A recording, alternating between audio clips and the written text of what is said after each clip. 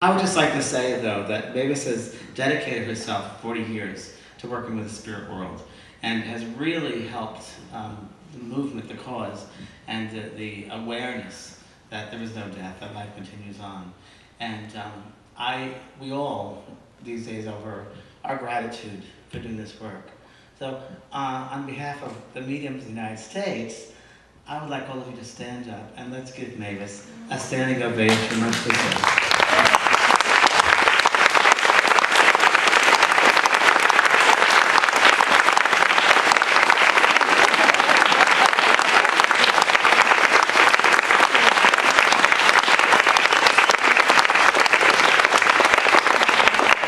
She's very humble.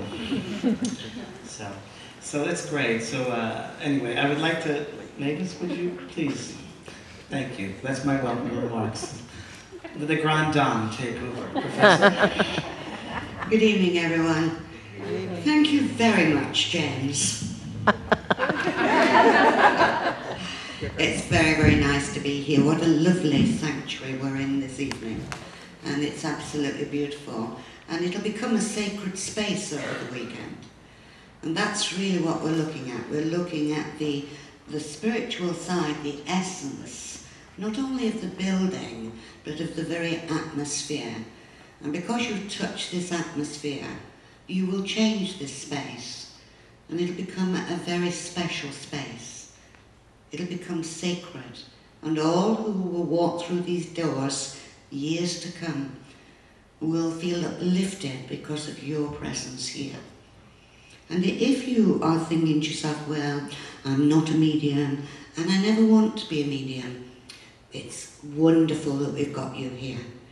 Because your presence is going to be so important. Because there is a human spirit, and it's the courage, and it's the purpose of the human spirit that really we're going to share this weekend. And that's a wonderful thought, that you are spirit here and now, and that you will leave an essence of your spirit behind. And that's very, very important, that as we go through life, we sprinkle our own special essence of the spirit within. And it's like the droplets of God that touch every soul who enters this space. And when we look at that, we begin to recognise that our shoulders can go back and our heads can come up. We haven't got a label perhaps, but we've got something more precious than a label. We've got that essence of the Great Spirit residing within us.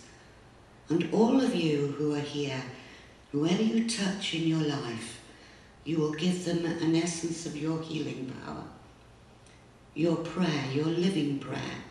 Not the prayer on your hands and knees, but the living prayer, the prayer of service to humanity.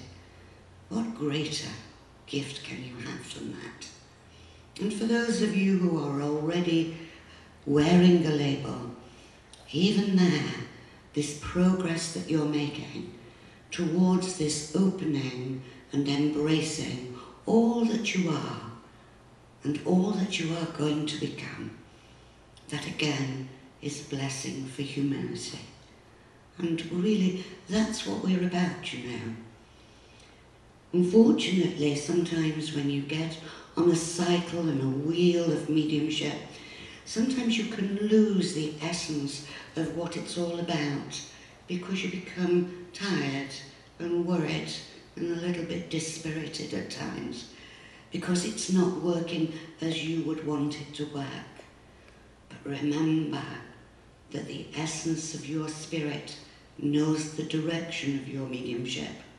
And if you will go with the wonderful psychic stream that's there and let it take you along, then goodness gracious me, you will become a happy medium.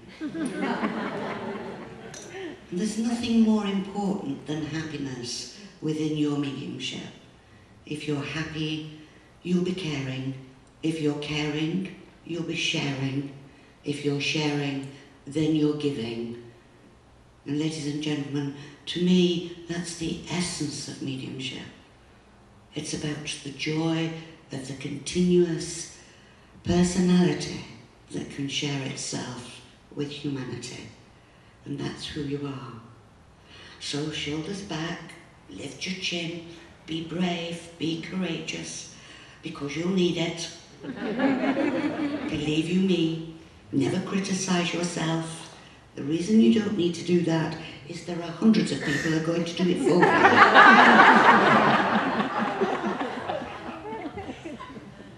All you need to know is that you're growing, that your experiences, and your experiences is life matter.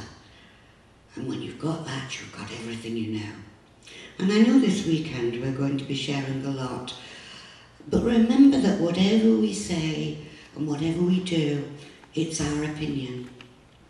It's what has come through our pathway, our chosen choice of the reality of mediumship.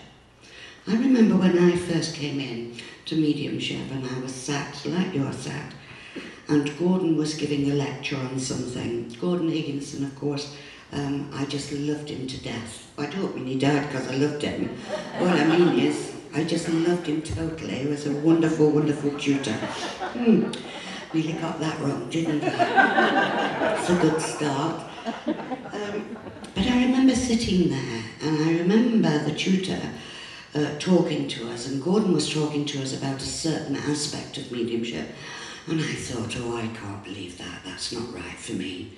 And I remember feeling quite uncomfortable with myself, that I couldn't actually understand his way and his terminology. I can't remember what he was talking, it was something to do with God, and I thought, oh no, that doesn't suit me at all. And I remember going into a state of being where I started to criticise myself, because was I wrong to believe my way?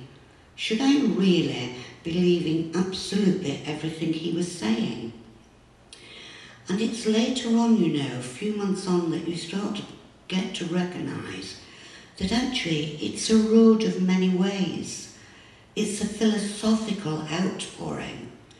And there may be ideas and theories and philosophies that are coming over to you this weekend, and you'll think, no, that doesn't really rest easy with me. James has changed me tremendously, because I wasn't really an angel person, was I? You know what I mean? He loves angels.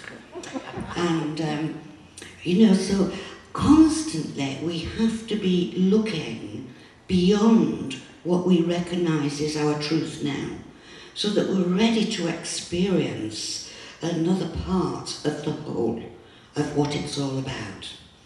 So if you hear one of us saying something to you this weekend and you think, that doesn't suit me, and I'll know you know, because I can see auras, so I'll know if you get this off. I'll know if you shut down from us, believe you me. But what I'm trying to say to you is that during the period, there may be words and thoughts and experiences that we pose to you that may have to go into the subconscious to perhaps be viewed in another few months or another few years. Because we don't dismiss anything that we're taught, or anything we share, or anything that we relate to as a whole. We actually, it goes into the subconscious, and then later on you think, I can see why that was said now. So come on this journey with us and make it a journey. You are enlightened already, but let us be just a little candle flame on that enlightenment of your own. And perhaps, who knows, from this weekend you may glean a rich harvest that you may not be able to harvest for another few years. Remember, it's a journey. There is no destination, just a journey. Thank you.